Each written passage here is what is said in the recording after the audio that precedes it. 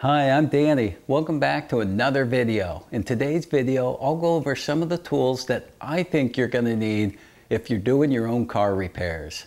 I'm not talking about wrenches, sockets, or even screwdrivers. I'm talking about a scan tool, a multimeter, and one of these. Almost everything you do on a vehicle involves some sort of electrical testing, and having the right tool makes a big difference. If you have any electrical problems, you're gonna need a multimeter. It doesn't have to be an expensive multimeter. It just has to read voltage, current, and resistance. But that's okay because most of them do, and they're not very expensive. A scan tool is gonna be a much better option than a code reader. This will help you diagnose problems. They're also not much more expensive. This is the PowerCheck Circuit Tester by Innova. There's many different versions of this tool on Amazon. They all supply power and ground, and they activate components like lights and fans.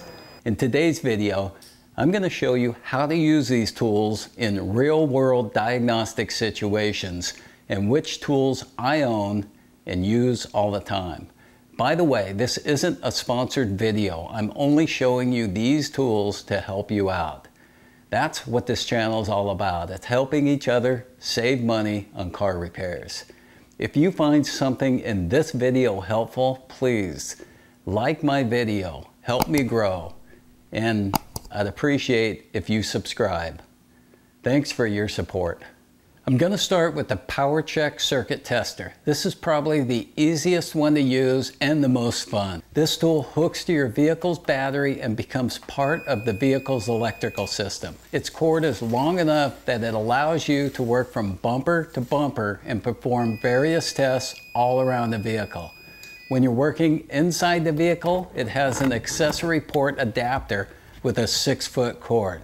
This is a much better option than the tool I've been using with a 20-foot cord. What I think sets this tool apart from all the other probes out there is the way the head swivels. This makes it easy to get into different areas and still see the screen. It can also supply different voltages. It has a 3-volt scale and a 5-volt scale for sensor testing. The 12-volt scale is great for testing many of the other components like lights and fans. If you have a vehicle that requires 6 or 24 volts, this tool will work on those vehicles also. Now let me show you how this tool is used. Now I'm going to use this tool to do some heavy-duty diagnostics. I'm going to check the condenser fan, all the wiring, the control head, and the fuses right here at the relay ports. I took out both the relays, and now we're going to check everything at the terminals. So 2 of these should have power. That fuse is good. That fuse is good. 2 of these should be grounded. This one's grounded, and this one's not. So this one is most likely coming from the AC switch. So let me go turn this on, and let's see if it beeps.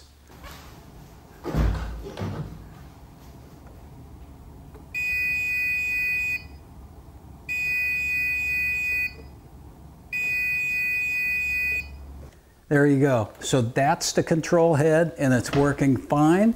So the only other thing I need to do is power this one up, and the condenser fan should come on.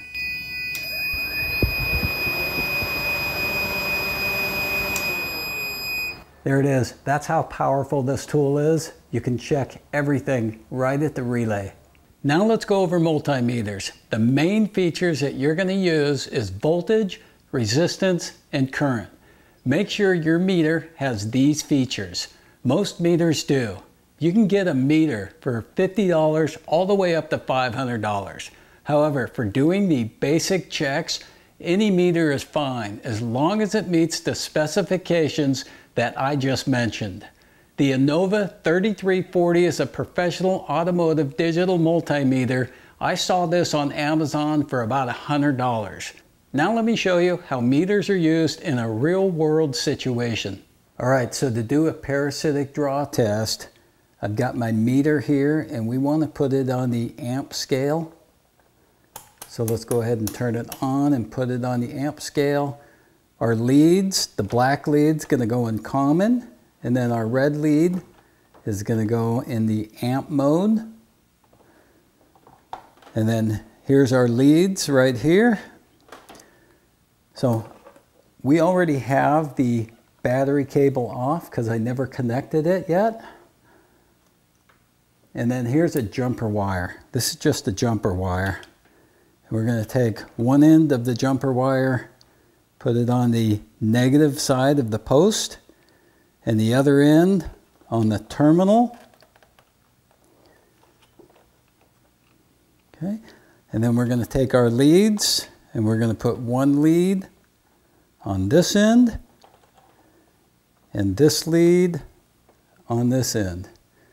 And then if we look here, I have 126 milliamps.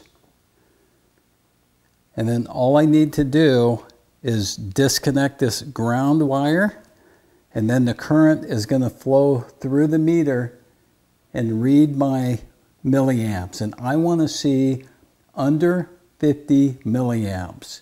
If I see above 50 milliamps, then I have too much current draw, and that's going to drain my battery overnight. So let's just make sure that's not going to be a problem. So let's go ahead and remove this. And there it is. So right now, I have 670 milliamps, and that's way too much. But the computer's going to shut everything down. It already did. Now it's at 400. And then once it shuts everything down, it shouldn't be over 50. So let's give it a minute and let's see where it ends up.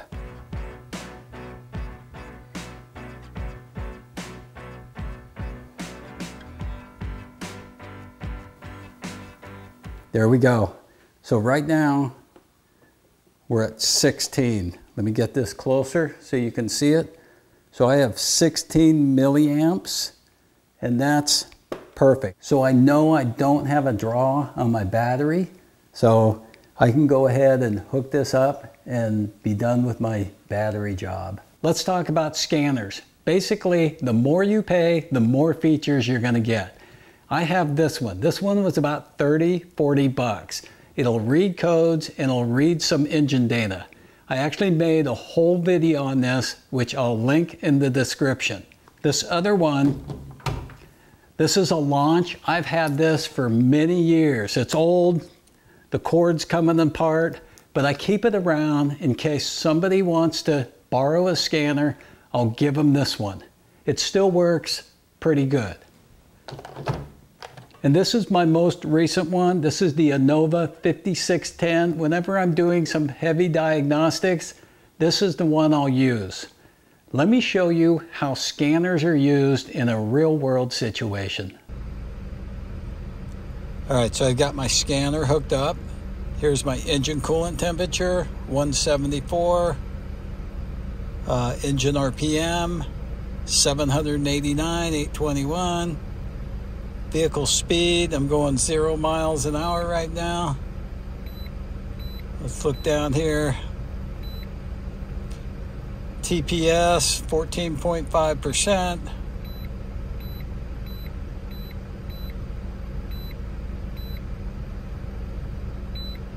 EGR is at 0%.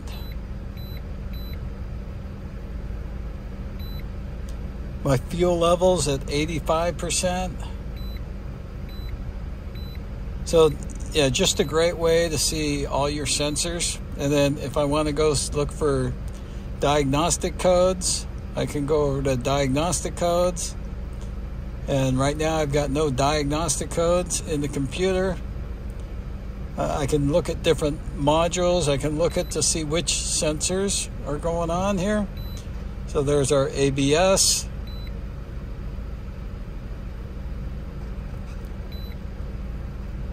It's just a great way to be able to diagnose your vehicle. Without this, you really can't do much in the way of diagnosis. So get yourself a scanner. I hope you got something out of today's video. If you did, give it a thumbs up, consider subscribing, and as always, thanks for watching, and I'll see you in the next video.